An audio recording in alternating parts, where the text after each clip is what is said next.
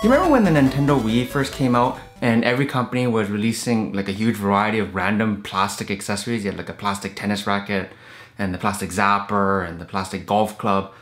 Well, now that I have the Nintendo Switch, you know, it has a similar kind of like gimmicky novelty feel to it. So I figured it was only a matter of time before the market got flooded with a bunch of random accessories.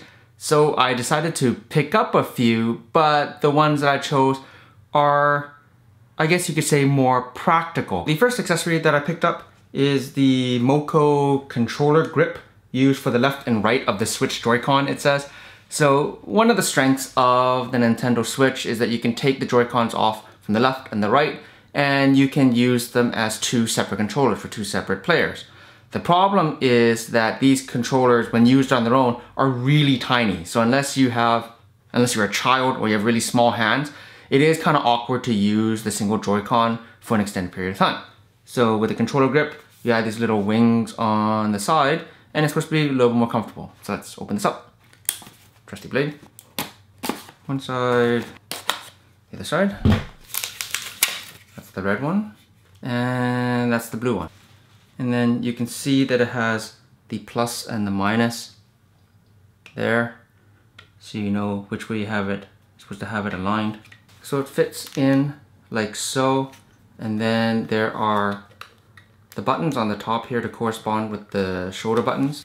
This is way more comfortable playing like this than it is using the Joy-Con on its own.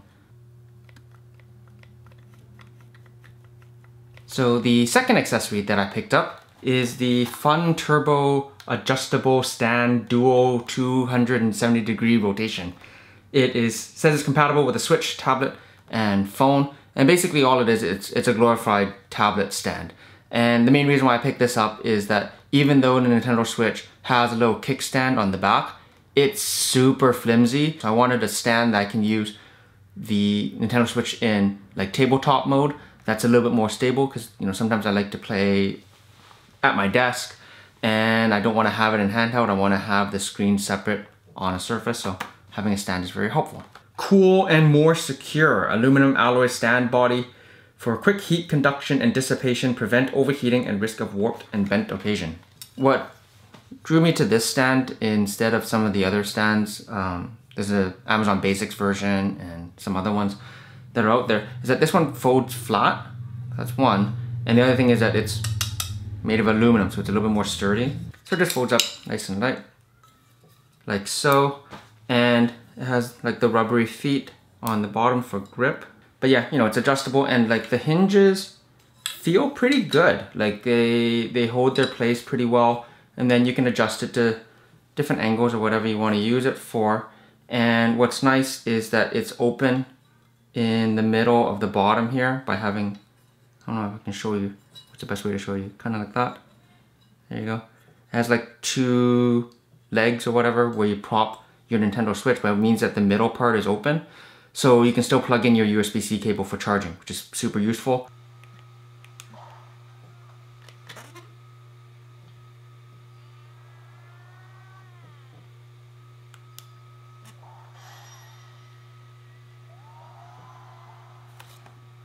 And last but definitely not least, and also I think the most expensive of the three, but still not really that expensive, is the mayflash Magic NS. And the main reason why I picked this up is that I've been thinking about getting the Pro Controller. Everyone says I should get the Pro Controller, but spending $90 on a controller doesn't seem, it's hard for me to justify. And the other thing is that I have Ultra Street Fighter 2 on the Nintendo Switch, and I wanted to get the Anniversary Edition Street Fighter as well as all the Neo Geo fighting games and stuff that are on the Switch, but I don't have a fight stick to use with the Switch. I've gotten very used to using an arcade stick for all my fighting games, and I already have an arcade stick that works with my PC and with my 360 and PS3 and such, so I picked this up.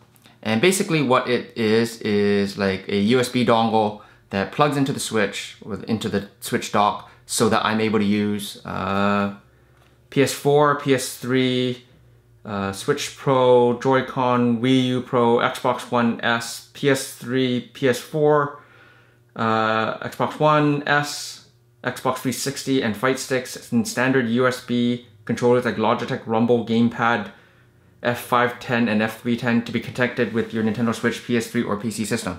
Basically, it lets you use a whole bunch of different controllers from Xbox, PlayStation, PC, and such on the Switch as well as on the PC. So that's pretty handy for about $20 US. So let me open that up. It comes with some like button remapping stickers, which I probably won't need to use. There is a buttons table for you to convert your Xbox, PlayStation, and Nintendo and such X input, PCX input, and PCD input. What button means what on what controller. The actual device itself is right here. So that's the mayflash Magic NS. So it plugs into the USB port on your switch dock, and then it has a USB female port on the bottom here to plug in whatever controller you want. It also came with this USB to USB-C adapter. So what I'm wondering is if I plug it in like this, and then I plug that part into the USB-C port on the Switch, will I be able to use like my Xbox 360 controller on that? It would be a very interesting test to find out, wouldn't you think?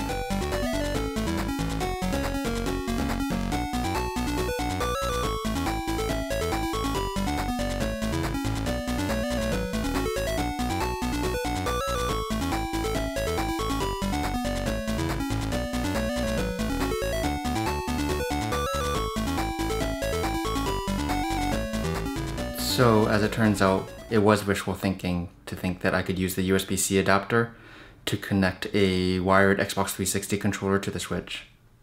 It only works in the TV dock. Alright guys, so I guess that's it for now. Don't forget to like, comment, and subscribe. I do put up a new vlog every Monday. So if you excuse me, I've got some games to play, so I'll catch you in the next one. Peace. Have to say good there. Are you gonna go hide? Yeah, you come and I hide. Hiding today. You come and I hide. No peeking. I think she's gone. She just said no peeking.